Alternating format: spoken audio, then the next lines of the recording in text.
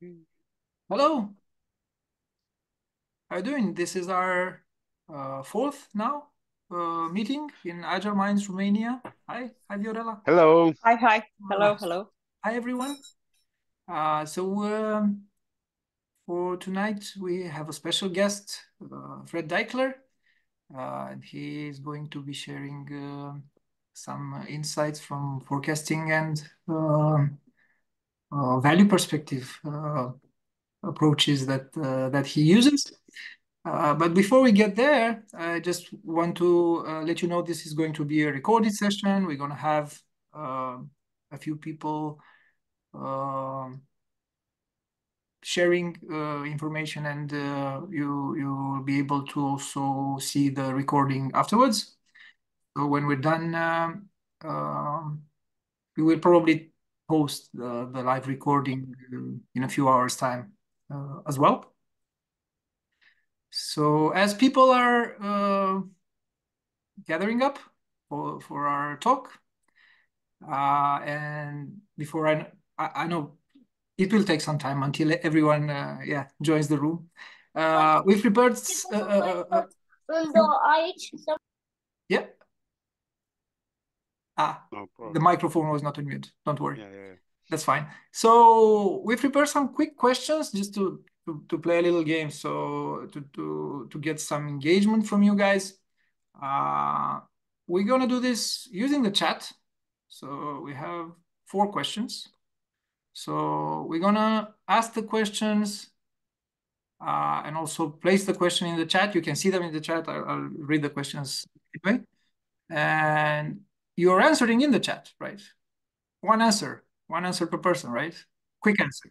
You don't have to think about it too much. The first thing that comes into your mind regarding that is a good answer, right? Everything you say is safe.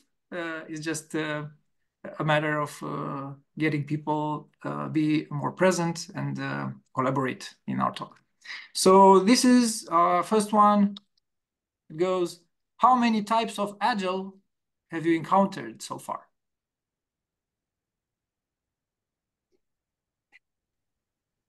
Yeah, so let's see it in the chat. The chat will also be exported, right? Capital A and lower A from Fred. Thanks. 2 sorts of Agile from Gabriel. Yeah, why just 2, right? Which 2? Scrum and XP? Okay, thanks, Gabriel.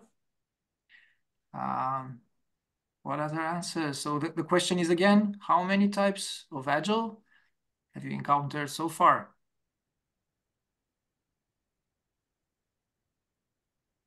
Too many to count. Yeah. Oh, someone has discovered a safe way to be Agile. Okay. What else? Adapting. Adapt the adaptation. Bogdan. Will get you to quite a few variants, right? I think that's a Yes. good thing, right? We're approaching changes openly, so why not have quite a number of ways in which we use Agile principles. That's great. So yeah, Gabriel, one more. So it's 3 in the end, Gabriel, right? You added Kanban. It's actually 4. Oh, 4. Yeah, that's safe also. So oh, cool. Yeah, you see. So yeah, many things are done in many ways. The next question is drum rolls. Let's see. This is a bit tougher, right? So get prepared.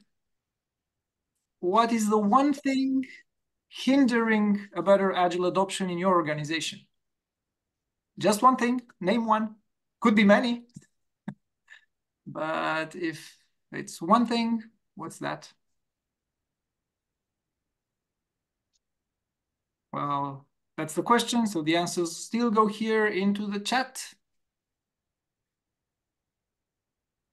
Let's see, what's the one thing hindering Agile adoption in your organization? Maybe the top thing hindering it, right?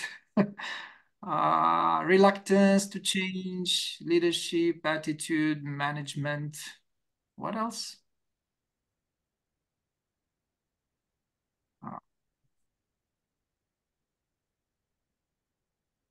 change is bringing risks. Right? Who knew that, right? We're not changing to something we always control, right? Everything is under a great amount of unknowns when we talk about change. What will change? What really will change in the end? So again, the question is, what is the one thing hindering a better Agile adoption in your organization? And you can place your answer in the chat. We'll export the chat and we can share it with everyone at the end of this, just to have a bit of fun. Not sharing it to your bosses, right? I took a screenshot. Okay. Anyway, the meeting is recorded, Mihai, so. Oh no. Okay. So yeah, we'll leave it about 20 more seconds, and then we'll go to our third question. So get prepared, right? Questions get heavier and heavier, right, to answer. This is not an exam question anyway. It's just maybe you want to add something. So what's the one thing hindering a better Agile adoption? We have a few answers. Let's get to the next question. This is for all of you guys. So remember, I'm pasting the question in the chat and you can answer there. What is a thing that changed a lot in your Agile context during the past 6 to 12 months? Something that changed, right? Agility comes with changes. That gets you thinking. Something must have changed since you're Agile, right? It's a change for the better. It's a change for, I don't know, an unexpected blocking issue. It's a change from roles perspective. It's a change from tools or techniques you're using. Maybe it's a change on the market conditions. I don't know. Think about it. The inflation in Jira tickets has risen a lot, Gabriel. I think that's always a high number. It's 2-digit number any time of year, right?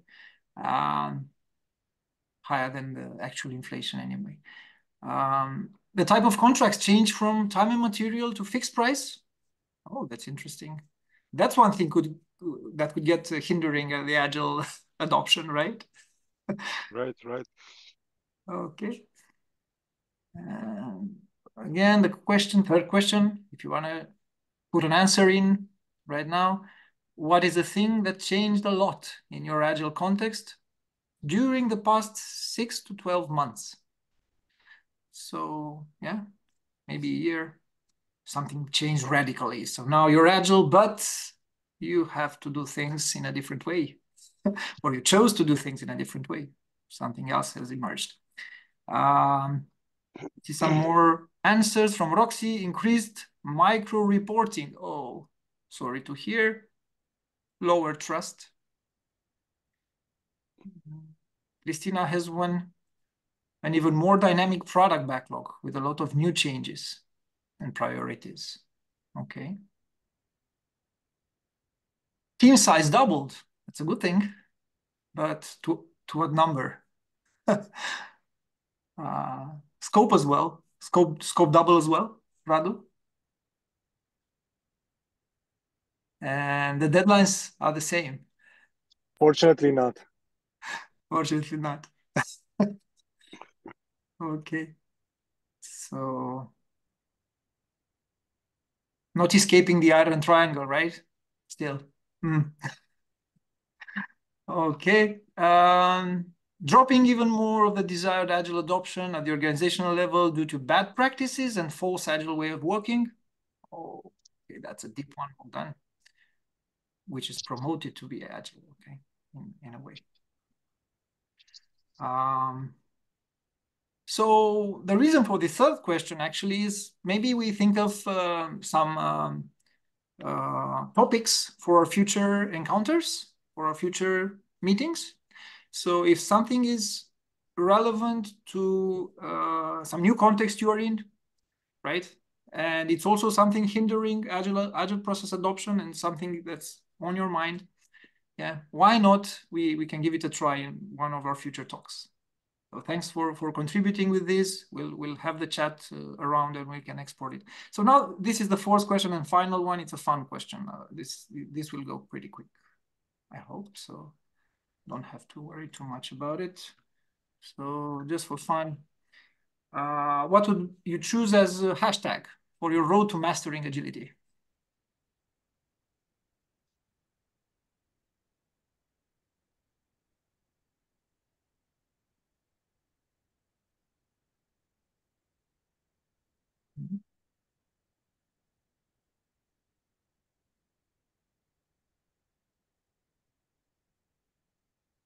We have perseverance.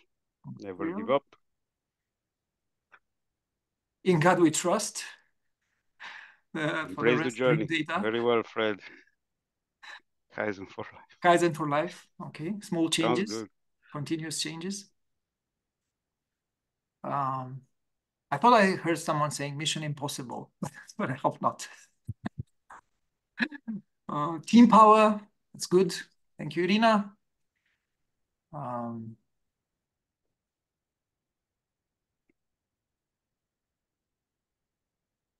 Okay, feel free to add more if you have. Yeah. So it's your agile journey, right? What made an impact? So it's your hashtag for it. Okay. Just gathering up a few more ideas, and then I will pass it to Florin to present our speaker tonight and the theme that we're going to be reflecting on. And with that, I give it to you, Florin. Thank you, Mihai. So welcome again, everybody. I'm really pleased to have the honor to present Fred, our guest for today. Thank you, Fred. How are you, man? I'm doing wonderful. I'm so happy to be here. Excellent. Thank you. We are also very happy to have you here. Guys, I will send the link in the chat with the mural board. You have the chance there to add your questions for Fred and for Agile Minds team if you have. So during Fred's presentation, you may also add there or write in the chat. Feel free to choose anyway. Fred, people could ask questions during your talk also, or you prefer at the end? How do you prefer? Yeah, absolutely. Feel free to raise your hand to ask a question during. I might say it's coming up on the next slide, but don't be afraid to ask me questions or stop me. Okay. Cool. Okay, let me introduce a little bit Fred. So Fred, for over 2 decades, he has been a technology leader, and he's intuitively following the Scrum values and Agile principles even before he discovered them. So he has successfully led multiple teams on their Agile journeys, emphasizing the importance of a harmonious balance between people, processes, tools, and always striving for continuous improvement. For Fred, as crucial as professional development, also personal growth is really important. And he will talk today about the Triforce of Predictive Delivery. It's a really nice presentation, and looking forward for it. So that being said, no further things. Fred, the stage is yours. We are looking forward for what you will share with us. Thank you. I think you need to enable me to be able to share my screen. Absolutely, Mihai. Yeah. Here you go, Fred.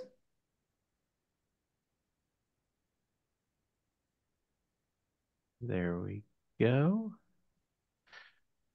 All right, so hopefully everyone can see this. I won't be able to look at mural or the chat probably while I'm doing this. I have 2 monitors, but the setup, I just changed some stuff. So so welcome to Zelda's Guide to the Triforce of Predictive Delivery. So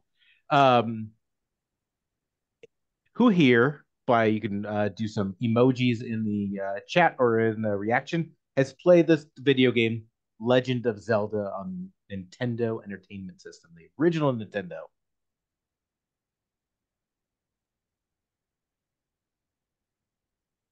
Excellent.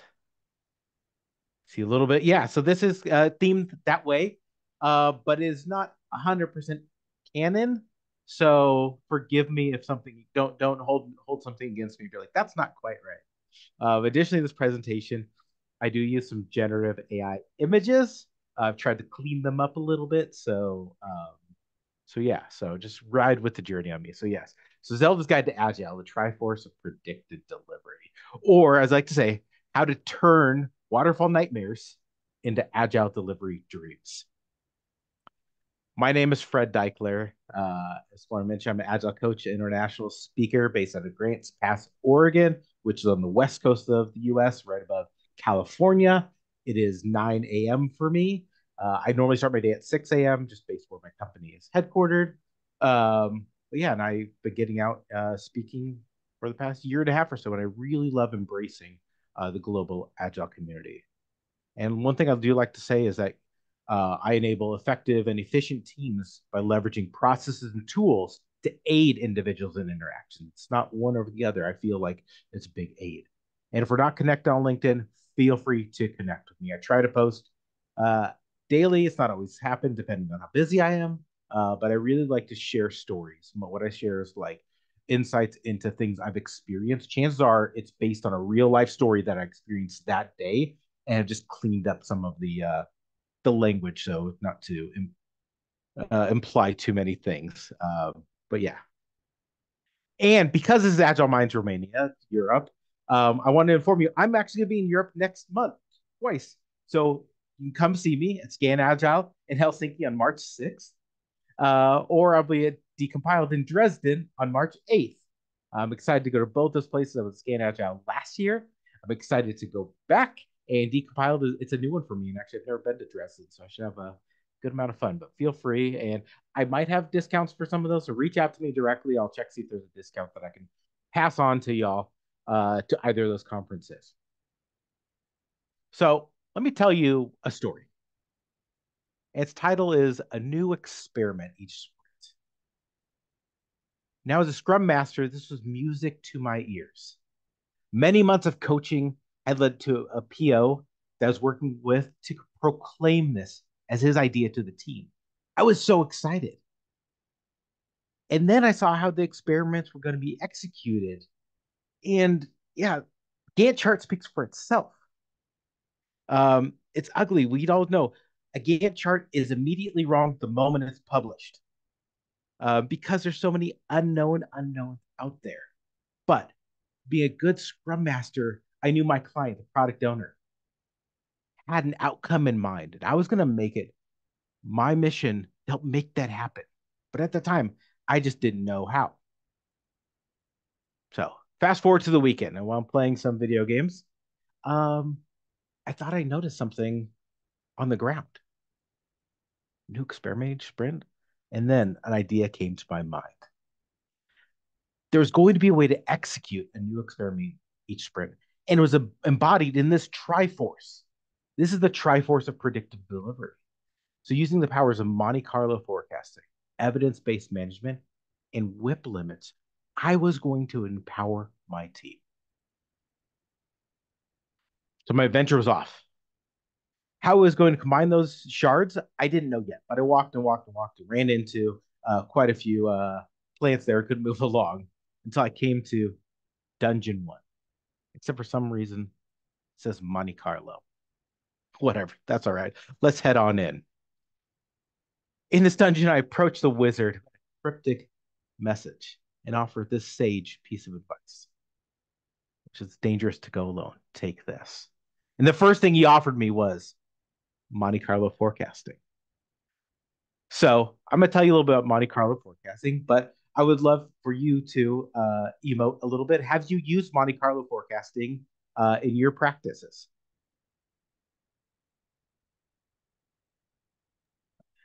See Just a little bit. Wonderful. If I get any of it wrong, feel free to correct me. I learn every day. So let's talk a little bit about Monte Carlo forecasting. It's quite old. I think at this point about 80 years old. It actually came from the U.S. at the Los Alamos Laboratory during World War II. which is where they were developing the A-bomb. But its core principles involved repeated random samplings of data to achieve numerical results. And it was named actually in honor of the Monte Carlo Casino in Monaco. Now, for our purposes, though, we want to talk about our real historical data, our data probably from Jira, whatever tool you use, and what we've actually done to attempt to predict what we might do. That's quite the mouthful. Like if you think about other ways of predicting in software development, you might take your sprint velocity, do rolling averages. The problem with that is it's very deterministic. It's saying I'm going to do this based on what's happened. But with Monte Carlo forecasts, we actually get into this concept of probabilistic, where it's what we might do. And it's actually stronger because it's based on data. And once you can get people's minds wrapped around it, it becomes this really powerful concept where your commitment moves away from this like absolute determinism and becomes more of a flexible thing. Like I think Martin Dalmine says, he calls them his sprint goals was humble planning. Humble planning is the term he uses, and Monte Carlo can feed into that. So when I first heard about it, I can't really remember, but a lot of my best memories with Monte Carlo come from the Drunk Agile podcast with Dan Vacanti and Pratik Singh, and also if you've read Dan's college level book, Actionable Agile Metrics for Predictability, an introduction. I mean, if that's as a college level title, I don't know what is. This is so deep. But when I read it and I heard about it, I thought, this is really neat. I got to try it out. And I tried to replicate it with various spreadsheets, but you don't get that same level of randomness in a spreadsheet because it was complex. But it was something I kind of held off to the side in the past because I'm always learning new things, putting them into my toolkit, and not always have time to apply them. So, but I had this problem, this idea of a new experimenting sprint that the PO wanted to use. And I thought this might be a tool as part of that. And it is. It's one of those corners of the Triforce. So how does it look? So back in the real world, this is how it kind of looks. This is the result of running some Monte Carlo simulations on sprint data. I drew this. This is not from Excel. Let's practice drawing. And really what it's about is this concept of predictability or probability over false certainty. Because like a Gantt chart has a lot of certainty built into it. That's not always what's going to happen. And so what this shows you on the bottom is the total number of items completed. This is not story points. I'm working with items, but can work with story points too. And the vertical bar says occurrences. So if we run this over 1,000 simulations, what this is telling me in the simulation is that 85% of the time, we're going to get probably 5 items done based on past performance. 70% of the time, we're going to get 7 items done based on past performance. Now, the one thing Monte Carlo doesn't give you, it doesn't tell you which 5 items or which 7 items. It just says, based on your past performance, this is what you're going to do. And then you got to think also the inverse of that. There's a 30% chance that we won't get 7 done, a 15% chance we won't get 5 done. And so that's where you really have to figure out like what's the level of risk you and your team are willing to take. And what this is really over a 2-week sprint. How many items can we probabilistically do? So now let's take a look at some data. So what I have here is some sprint data. I removed some specific descriptions to protect the innocent and change the project name to Fred instead of something else. And you've all probably seen this. And so a common thing we do is we start to summarize the data, and we end up with a table that kind of looks like this, which says we did this many story points, or maybe you track by PBIs, product backlog items. But like what we've done, and historically, you might like say take these things and just average them out. But can we do better? And so, like I mentioned, I've tried spreadsheets, which were just too much. They didn't give me the randomness I was looking for, that true randomness. But I did find a tool not too long ago, and it's called it's from Sevawise Games, and they actually have it. It's a Monte Carlo simulator. I just added this QR code this morning, so you can scan it from your phone if you want to take a look at this. So if we go to this website on our phone, you'll end up with this kind of view, and you can put this data in by either story count or by velocity, your choice. And we're going to manually input our data. So we take this one, we took the number of PBIs on the left, we put them in for these 7 sprints that we had tracked, put them in on the right, and we're going to click get results. We click it, and we're presented with a table. Now I'm showing you 2 here. The bottom right one is the one that's based off of story count. But what this does is give us an idea based on our past performance what we might do. And I wanted to show story count versus velocity because it does work for both of them. So when you see these, for those of you who've worked a little bit with Monte Carlo, have you used several wise games before, or how have you done it? Oh, Florence No. is how do you so if we were a team and you're telling your product owner what if we want to look at the number of stories, what's your comfort level or with telling them how many we might be able to do? What chance would you give us? So yeah, good question, Fred, because I saw 50% chance there, and tied to it, it's a level of confidence that's called realistic, as bet-wise, right? But is 50% realistic? It's like throwing a coin, right? Tossing a coin, and it's either that or the other. So good question. What's the level of confidence you would you would go with for your work, for your professional work? Yeah, and that really it depends on the team and your context, your history of like Yeah. how much churn might your sprint have. Historically, I'm probably more in the 80%, 80 to 85% range. It says conservative, but I feel it's realistic because you have humans behind it and they really want to drive to, especially with the sprint goal or that experiment, they want to deliver it. So you really can get closer to that. So that's probably where I go. But it's a risk tolerance question you need to work with, your team on. And also, like it says bet. I don't like the word bet. I would, but that's so based on this and my comfort level, I'm probably gonna say I'll go with like the 13 PBIs or 27 points. Now, if you average these things out, they might actually equal those numbers, but I don't like to work with averages as much as I can. This is what I like to lean into. So that is a brief introduction to Monte Carlo forecasting, and if from this we're saying size of our sprint we could probably complete is probably 13 PBIs. So a couple points to remember. Monte Carlo forecasting, it's thousands of simulations based on real data. Your real data goes into it. It creates a probabilistic model instead of deterministic. And you have to, that's very clear when you're talking to people about this, especially when you're trying to forecast out maybe a project.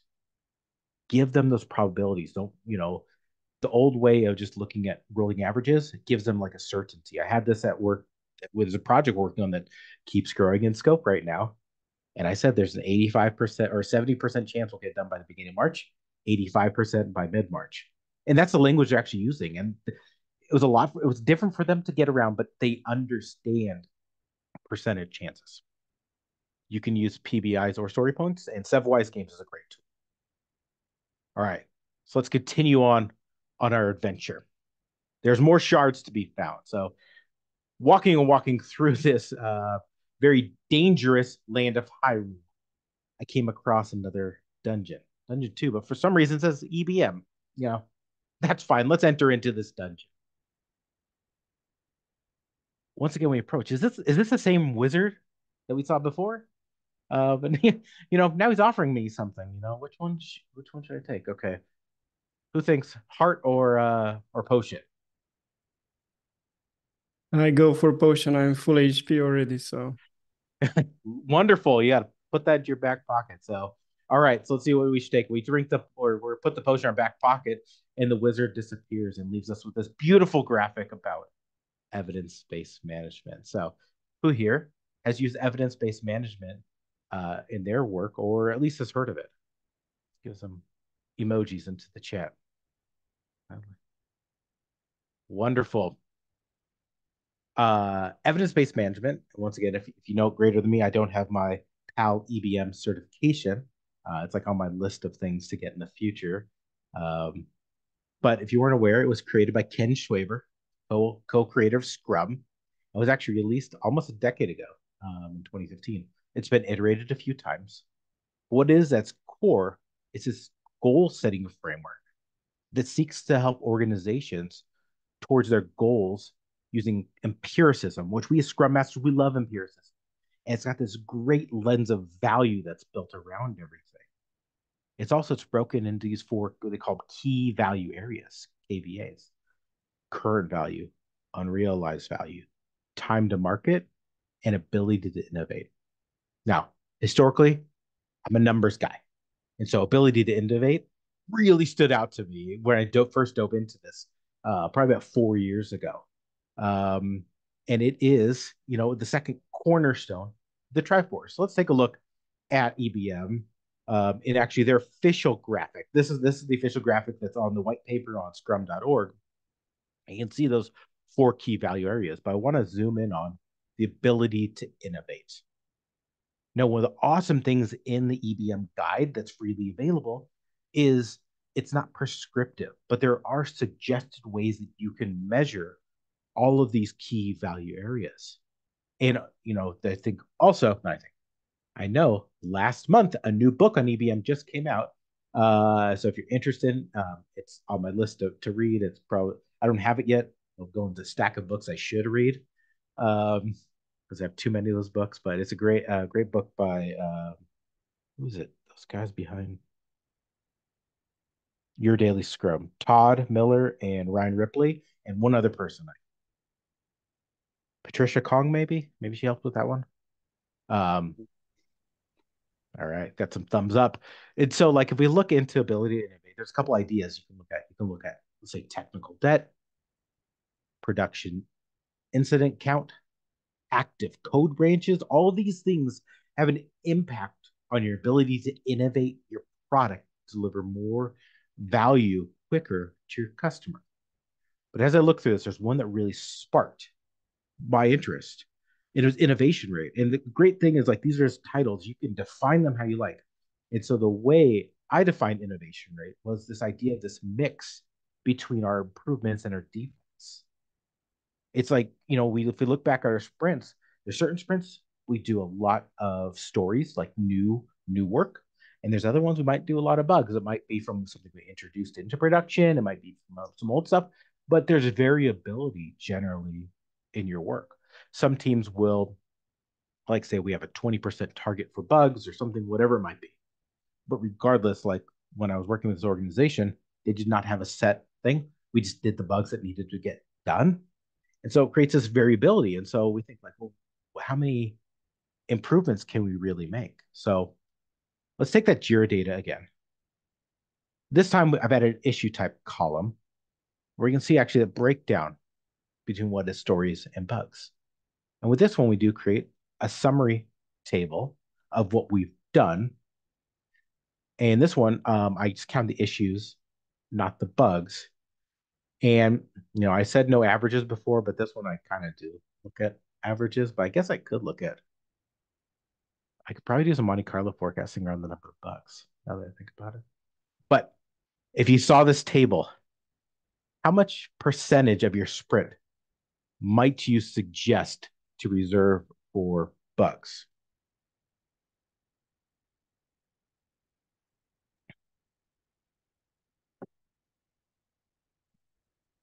Open that up to the floor. Probably around 30%. 25, Yeah. 30%. Yeah, absolutely. For this example, I probably would say 25%. It means it's a good thing because you'll know they will come in based on what you have done. This is an average, like I said, but this, this is what we do. So why don't we build our experiment around this concept of what we here we echo.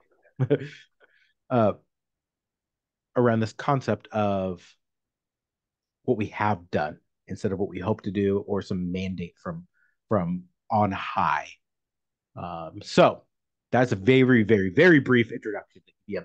EBM is large. Each of the key value areas has a lot under it. In addition, like I said, it's a goals-based framework, a goal-setting framework. And so there's a lot above that where you have immediate goals, intermediate goals, and long-term goals.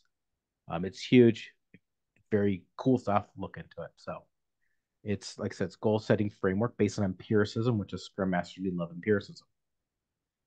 Focus on those 4 key value areas. There's so many ways to measure it. And it is backed by, by Ken Schwaber, Scrum.org. It is almost a decade old. So let's take those 2 cornerstones of the Triforce: Monte Carlo estimation, innovation rate. Monte Carlo, we say about 13 PBIs, EBM about 75% innovation. So we put those into a calculator. What should our experiment size be?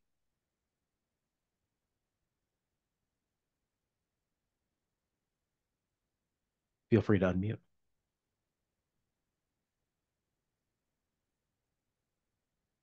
So we put in a calculator, we get about 9 PBIs. And that is the size of our experiment. There, you've done it. You've done the sprint planning, but there's the question of, like, how do I execute? And this is only 2 corners of the Triforce. So the adventure is nearing an end. Danger is ever present. Hey, that water looks kind of nice.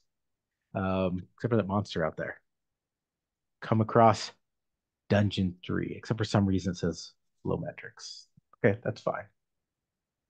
It's someone different. This is a new character. What is this big secret? Well, it is dipping into our 3rd corner of the Triforce. It's whip limits. Whip limits. Who's used whip limits or flow metrics in their Scrum practice? Absolutely, it's a great thing. Now, one thing I'll say, I'm not always a fan of saying limit your whip. There's other ways if we can encourage teams to limit their work in progress without putting a hard cap on it. But hard caps are sometimes necessary. So whip limits, if you didn't know, they do come from lean manufacturing and the Toyota production systems that have been around for a long time. They aid us by focusing on bottlenecks in our system that are stopping our flow in our pull system, and it helps us improve efficiency. There's a law behind the relationship between whip limits and cycle time and throughput. And that's called Little's law, which is based on queuing theory from Dr. Little, probably, can't remember, might have been 100 years ago. So why does this matter? Because as our work in progress, work in progress goes up, unbounded because of no limit. And if our throughput, what we are delivering, remains about the same, our cycle time goes up. And what's the problem with this? It's taking longer to learn. Were we right or were we wrong? So there's a mantra with whip limits, like I say, which is stop starting and start finishing. Now, okay, there we go. So yeah, like I said here's a little visualization of Little's law. You can see the math or maths if you're from England, depending where you live. Cycle time is on the left. And you can figure that out by taking the amount of items that are in progress and dividing it by how many you complete. Now, I heard this for so many times. You got to do whip limits. You got to have all these things to improve your flow. But like, I'd never personally observed it. And so how does it actually play out in software engineering? And recently, I had a great example where I saw it in action. So what I have here is some data from Actionable Agile. And actually, I layered 3 different charts on top of each other. We have the green, which is the cycle time. And that one has the, on the right side of the screen, that is its axes. The red is the work in progress, which is on the left side of the screen, the axes. And at the bottom, we have our throughput, which is also the axes on the left side. And so what I want to draw your attention to is this first inflection point. This is before I got to the organization. And this is where the product team asked the developers to push themselves a little. We have a deadline. We got to push ourselves. We got to start working more on more things. And what you can see here is that the work in progress started going up. And as you continue, it goes up. And then, but the cycle time wasn't going up. Well, that's because cycle time is a lagging metric. And one thing is when people start pushing themselves, they can only do it for a certain amount of time. It's not sustainable. And eventually get to this point where cycle time starts going up dramatically. And so the team, they weren't finishing work and work was taking longer. It caused a lot of concern. And so what I did is I introduced this concept right about here called Aging WIP. And with this, you could see things started to trend down. What we focused on was like, how do we start getting things done instead of starting new things? And once again, cycle time, it's a lagging metric. So you can start to limit your work in progress by focusing on finishing things. Then the cycle time catches up. And what you see at the end of this is the cycle time is better than where we started. And we're keeping WIP low. And thing of note is on the bottom, this throughput line, it stayed about average. Where we're finishing, it was like 0.5 to 1.5 things per day. And I didn't do it via coaching like hard limits. So this is what I did. And so if you work with Jira, go ahead. Oh. If you work with Jira, which I do, that's what I'm based this on. What we have here on the left monitor, if you're lucky enough for organizations that invest in actionable agile, I'm not sponsored, you can bring up this aging WIP report on a daily basis. And what you focus on is those ones at the very top in the red section, maybe in the orange section. Ask what's getting in the way of those getting done. How can we collectively as a team start getting those things done? Now, if you don't have actionable agile, that's perfectly fine. But if you still use Jira, Jira introduced this insights tab sometime in the past year or so, which does a lot of the similar things. From this, you can just open up the insights tab and look at these items that are stuck and ask those same questions, because what it identifies is things that are taking longer than things on average do. This team had a lot of stuck items. This was a operations team. And so there was, I think, 17 stuck items there. And the way we've been going about this is every day at the daily stand-up for this team, we just look at the 3 oldest things on that list, and it'll get cleaned up over time, because I think it builds in a better muscle than trying to do like one big bang, like let's clear them all out.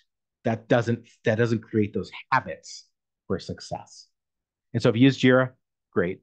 Actionable Agile, going back to that one, if you're using Azure DevOps, there's also a plugin for that. But either way, if you start looking at those aging WIP, aging work in progress, it'll help you start finishing things sooner, which helps you in that Triforce of predictive delivery. So briefly about WIP limits. Based on queuing theory, like walking in a line, it assumes a stable system. There's a relationship between throughput, how much you're getting done, cycle time, how long it's taking, and how much work is in progress. A phrase to remember: stop starting and start finishing. It's a great one. The teams understand that one. And if you're lucky enough, you can use Actionable Agile with Jira Insights. So the Triforce is now formed. But we get down, like, how do you actually execute this thing? Well, back to the video game. Got the sweet bow and arrow. Decided to walk around for a while, just start shooting randomly. And when I finally got bored, found a cave. This cave, what does it say? It says happiness. What's going on in there? What do I do? Let's go in. Oh no, it's Ganon, the final boss of Legend of Zelda. It's a good thing I've been practicing with that bow and arrow, because that's sort of the real world really puts the Triforce into action. And we got him. So, but how's that look for you on a daily basis, on a sprint basis?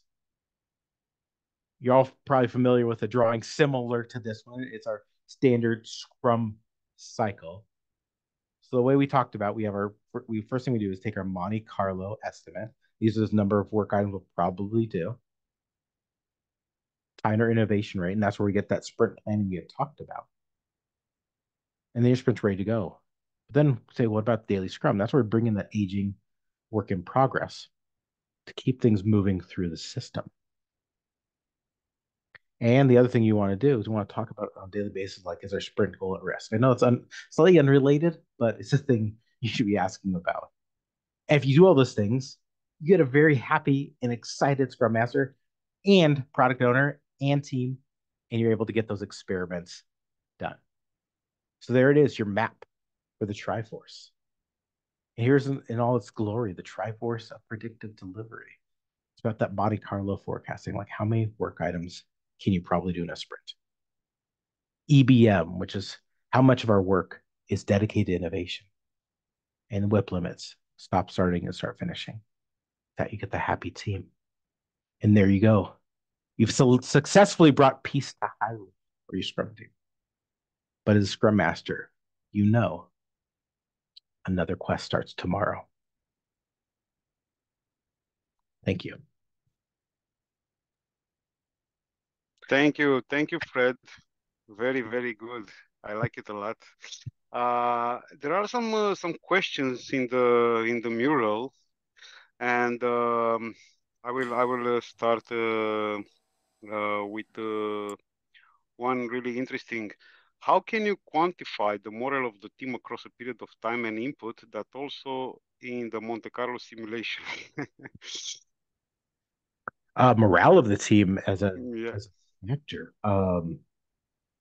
I think that's what's probably just that special sauce that a Scrum Master Agile coach brings. If you're noticing, like, maybe it's cameras are going off, people are less talkative. I mean, I'd be bringing that up with the team during retros or with your product owner, because it definitely will impact what you do. And the great thing, I guess, with Monte Carlo is those morale issues, they'll be evidenced by the delivery. So delivery will start to become erratic, which is where this probabilistic forecasting, taking your actual data and doing it over simulations, will actually lead to a close result of what you might do versus just rolling averages. So I don't know if there's a real good way to quantify it. You just gotta observe it. I mean, there probably are tools you can use, like the what is it? Spotify Team Health Index and various tools like that. Calamity from the Liberators is another one. Tools you can use that actually can bring some tangible data into that. But it probably stays a little bit away from Monte Carlo. Okay.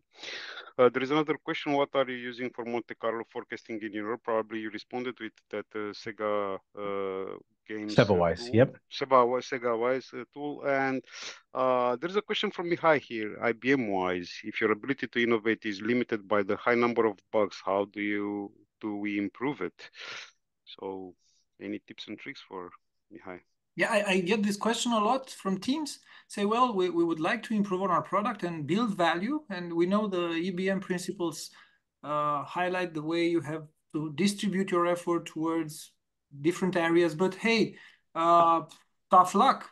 We have escape defects. We have a lot of complaining customers, and there's a lot of bugs to be fixed. So how do we improve our ability to innovate since we need to work so much on maintenance? Yeah, that's a good question. And I think what you're getting at is there's some kind of a rot in the core of your platform with maybe some technical debt that's causing these issues. And so the way I've tackled it is probably by having, not probably, a good tool to use with the team. First off is like a lean coffee, where you can start to surface these things through like what's a question sometimes like to throw out is what's getting in the way of us doing our best work every day. You want, like, the great thing is, like, it's concise, because it doesn't, and it's not leading, so it gives people the opportunity to tell you anything. It might be the coffee in the lunchroom sucks. Maybe that could, whatever it might be, but you get a variety of ideas with for the team's benefit without you as the coach or scrum master leading them to where you think they need to go. So once you do get this list of what gets in their way, it takes that scrum master or coach talking to the organization in such a way, say, hey, listen, we have these problems. This is what's going to take to fix them. And by continuing to add to the debt, we're going to slow down our ability to deliver. And one thing people in business, they understand is compound interest of debt. So if you can relate this technical debt that we have to money, they say, oh, we need to pay some of that off. One practice I have, starting with a team right now, an operations team, is they're having to make a bunch of really bad decisions right now because they have this high amount of work. I looked at their throughput and arrival rate last month, and tickets are arriving almost twice as fast as we're finishing them. This is growing out of control, and teams having to make a lot of potentially short-term decisions to satisfy today, but they know it's at the risk of tomorrow. And so I'm introducing when they move a ticket to done in Jira, just a little yes no, like, hey, will this work require follow-up work? Will this work 5 years later, right? So yeah, but it's like, well, like, say they didn't document it, or they did some copy paste. Well, I'm not a developer, so I'm not going to say what they do. But sometimes they know, like, this isn't the best. This is way too pragmatic. We don't want to go to dogmatic, which is everything like perfect, but we got to find that line between. And so we want to start to quantify for stakeholders how many decisions we're making on a per iteration that are actually leading us down this path of worsening our platform. And so that's what I'm going to do. I don't have any results. It's just a plan. Okay. So to paraphrase Fred, I think you mentioned the knowledge of the crowd, right? Of the team, lean coffee or whatever exercise you can facilitate, get the information from the team. Hey, what could have possibly led to this situation we're in? Then support them in taking the actions they need to do it, and also work as a Scrum Master or leader with the organization to get the impediments close sooner by providing them with resources or ideas from stakeholders that could have some benefit to their actions. Right? Good summarization. I want to go back to that question. What gets in the way of you doing your best every day? It's such a simple idea. Exactly. That really opens people up to, like, it could be anything. Right.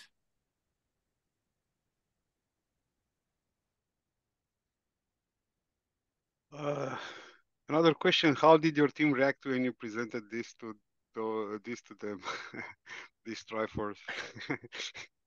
I didn't call it the Triforce at that point because I didn't have that name yet, but there was a power in naming it. But when I presented to the team, they loved the idea of an experimental, like how they could approach it, because there's a lot of stress on the team for how to deliver a lot of things in a short amount of time. I mean, the Gantt chart was not a lie. There was a lot of asks from the business, but we needed to make it the reality. So the team really appreciated an approach versus just work harder, because the Gantt chart just says work harder. What I will say, like, in reality, how it turned out is, I'm gonna stop my screen share because it's been going on for too long. The first sprint, we were able to actually deliver an experiment. It was beautiful. And then the next sprint, a reorg happened because they wanted to adjust the way who was working with who. And by the time I was able to get back into that, my engagement with the company ended, so I wasn't able to pull it back up. So I did have one really successful one, and I laid the groundwork for it to happen again in the future. Okay. Have you used the banana peel technique for aging whip? No, tell me about it. Whoever wrote that, I'd love to hear it.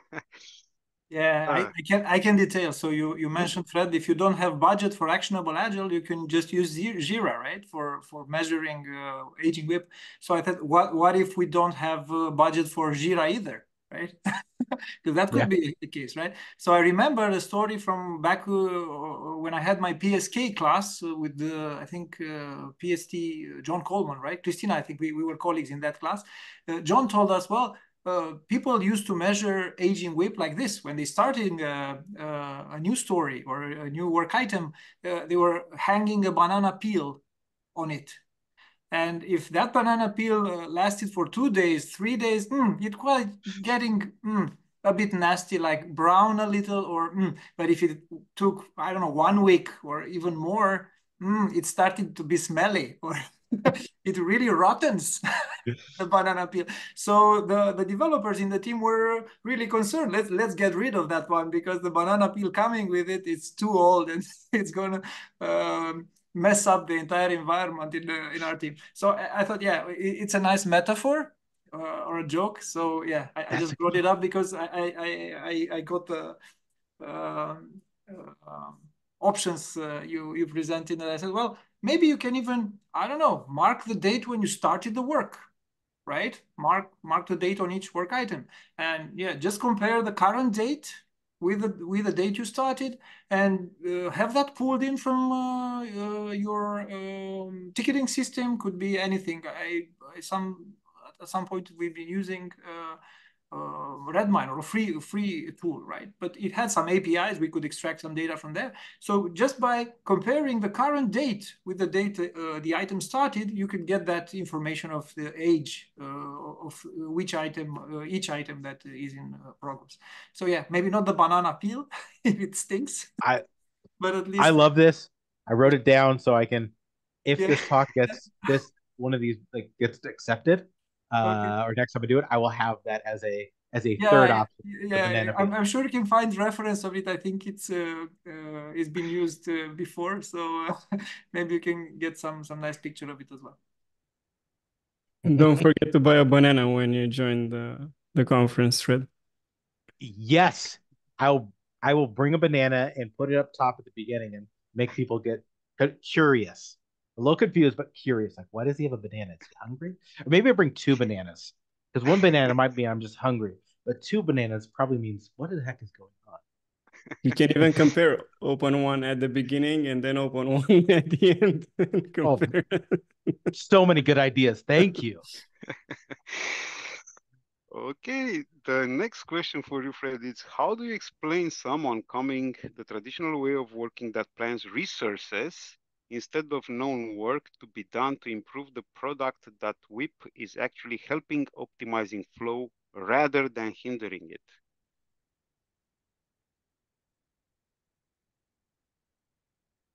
Oh, Yeah, I can I think that clarify if the question is not that clear, if you want, Fred, or I think I get it, but why don't you go ahead and give me a little clarity on it?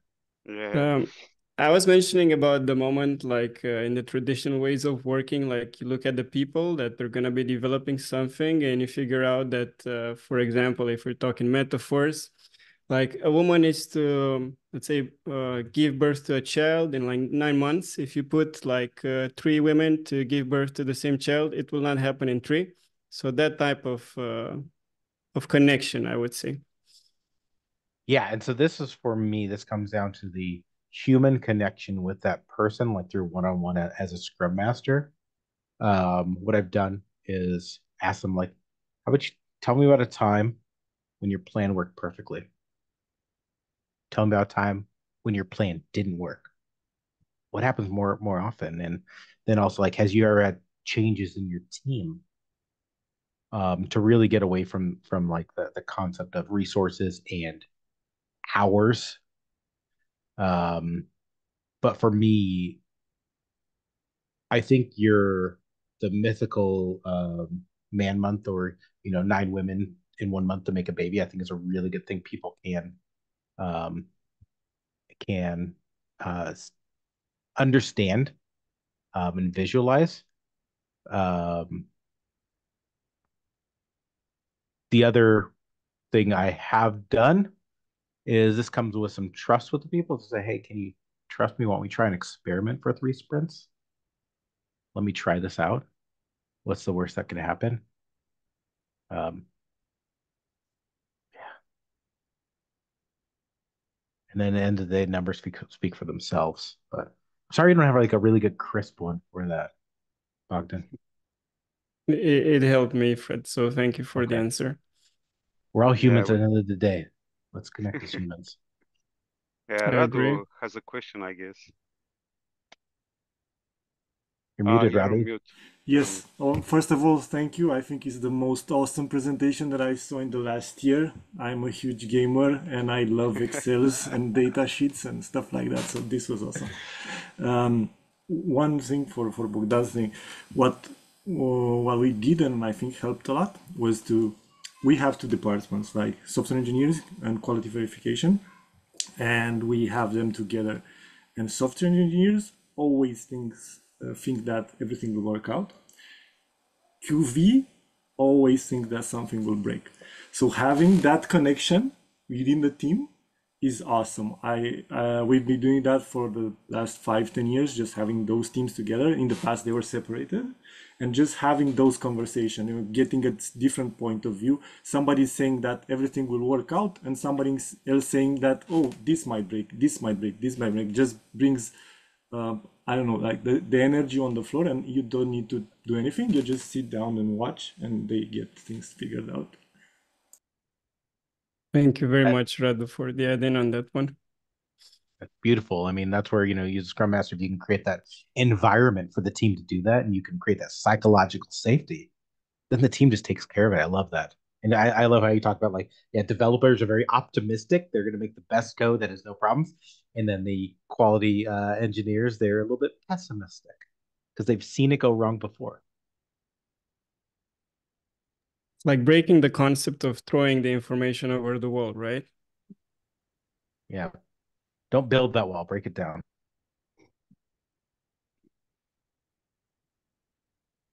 Okay, there is another question in the mural. For Monte Carlo predictions, what will be a sensible size for the dataset used?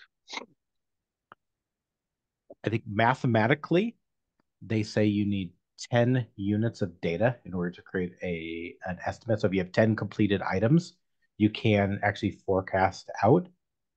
For me in my practice, I feel like at least 3 sprints and ideally 6 sprints is going to give you that level of confidence in how you can give that predictive delivery. Say from a math perspective, they say 10 units of work can start to give you those predictable numbers. Okay. And I also have a question, Fred. You had situations with some stakeholders which are asking for a specific date to deliver something, and probably you didn't had 100%, you are not sure. So how do you deal with those kind of stakeholders? I mean, based on the data that you are gathering and the predictability, what is your speech for them? Well, one thing I like to say is data, that third person in the conversation that doesn't have a motive. The data doesn't care. Data is what it is. Product manager comes in and they want to they have a motive to get things done, and the Scrum Master might have a motive to come in and protect the team, but then they just get that data. And so, like, that's how I say, like, you can argue all you want, but data is what it is. And with that, I offer to show how, like, what it is behind it. And one thing I didn't show in this that Sevelwise has on there, they actually have those intervals where you can actually see, and you can talk to, like, say, this did 1,000 permutations of what might happen, and this is how it happened. And once I demystify the data, either through Sevelwise or I've done it in Actionable Agile, has a what by when and how many option. I've used the by when option where I put in, like, this project has 24 items remaining, and we can scale the team within that. If I put that in to say, hey, this is the data. This is based on history.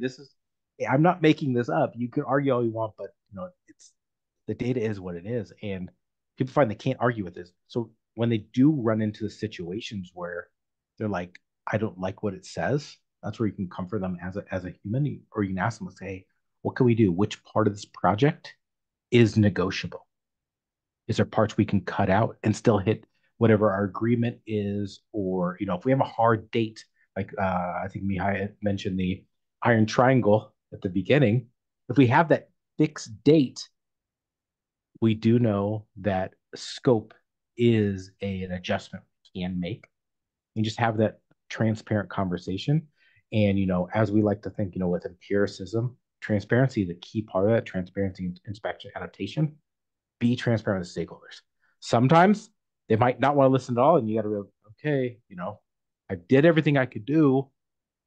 It's going to happen the way it's going to happen. Might have to walk away from a conversation. Hopefully that gave you a couple things. If I may add something to Manolo's question, that get me thinking as well, because he said, well, how much data should I have, or how far should I go back, right? And yeah, Fred pointed in some mathematical reasoning on what's the number that's minimally effective, and experience-wise what he uses. But I'm thinking, if you're striving for too much data, you could get old data, and that's irrelevant. So if I'm not just starting this forecasting because I don't have enough data. Hey, I'm going to collect data for half a year, right? But half a year back, your team was 7 members. Now it's 5. Half a year back, you didn't have the knowledge of the business the way you do now. Half a year back, there's all these things happening, right? Like you answered in your questions before, right? A lot of things changing, right? So as long as the data is not relevant anymore, it's useless, right? So you may start, I think, sooner than later because data is getting old. And in a rapidly changing environments, such as our teams have, it's pretty much inconsistent if you rely on all data. And Monte Carlo forecasting anyway is using a lot of simulations, like tens of thousands, 100,000s, or even millions simulations. So the little data that you have will be randomized so many times that the numbers give you some quite accurate predictability or forecasting of probability of what might happen. So better start early than than too late. That's I think my last. That's great. And what I add on to that is for this team that I'm predicting this project for that I said at the beginning of March or middle of March, there's a developer, their lead developer, going on vacation for 6 weeks. And I told them, I was very clear. I'm like, listen, any data after this date gets away from the math and gets to guessing because we don't know the impact this is going to truly have on the team, except for knowing things are going to we're going to go slower because we're down a member. Mm-hmm. Mm-hmm. Great example. Did you read my question, Mihai? Because that's why I asked on. No, I haven't. Was if the data was normalized in the way that if you looked at any things that changed, and if you removed any outliers, like if you had any things that were out of the boundaries, have you kept them in or left them out? I think from a math perspective, extreme outliers, if they're minimal, will get minimized. If it's just like one or two so things, normalization, yeah. which averages don't do. But if you have a lot of outliers, that actually becomes your normal. And so then it takes that into consideration. So they are no longer outliers. yeah, great point, Radu. It's good thing Christmas comes only once a year, right?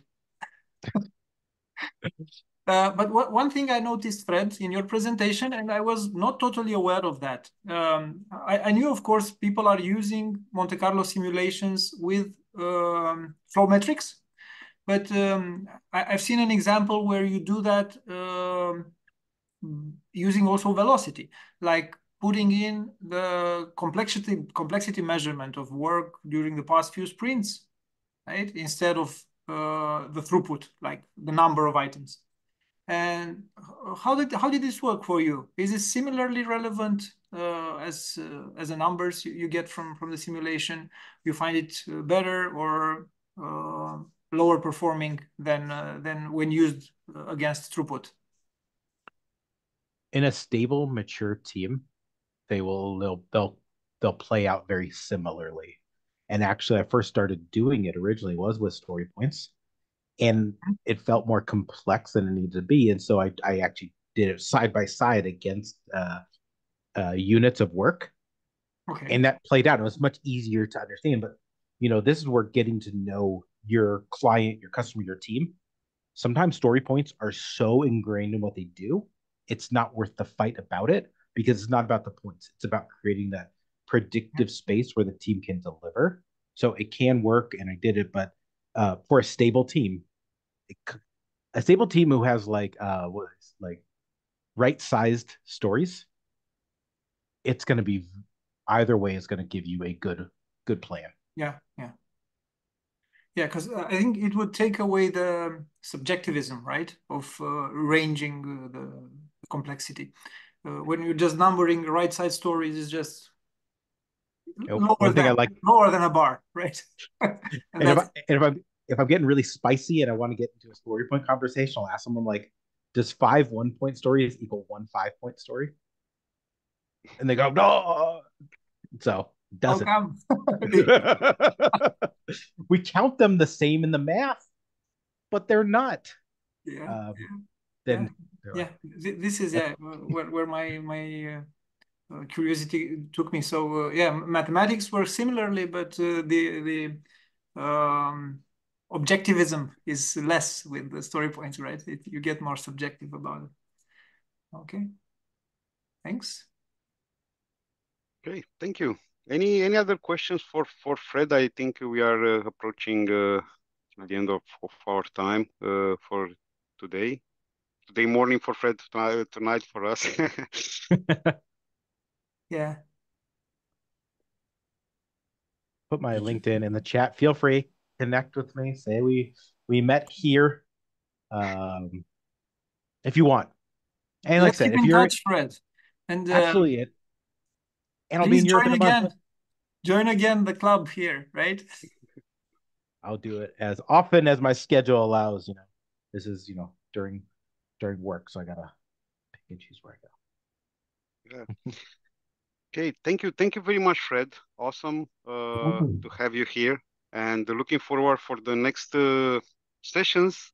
Looking forward to see you maybe if we have the chance live in Europe later this year. Good luck with the presentations and with the future conferences. I do hope that you will have more and more talks. Let's thank get you, Fred everybody. in Romania for a conference, Florin. Yes, soon. yes, we are thinking about a conference here, Fred. So we are thinking also to invite you here. That'd be wonderful. And I would say, like, I don't need extra money to go. I have family, so I just probably need a little help with accommodations or maybe airfare. So I'm aside from that, you don't need to pay me a giant speaker fee. I'll share when this goes out. I'll make sure to share to everybody from the gaming community in Bucharest. I work at Electronic Arts, so probably. Great, Radu. Make sure they join the Agile Minds community. And I told them like this is Zelda, like actually Zelda. Wonderful. Excellent. Okay. All right. Cool. Thanks. Thank you, everybody. Thanks for hosting me. Thank you, Fred. Very much, Zed. Talk to you soon. Right. Thank you, everybody, for joining us. Thank you. And looking forward to have you again for the next meetup. Thank you very much. Have a nice evening. Keep in touch on the LinkedIn group to figure out the next topic, and we'll announce the date there as well. So thanks for being engaging and participating into this discussion after Fred's talk tonight. And see you all soon. See you soon. Bye-bye. Bye-bye. Bye-bye. Bye-bye. Bye.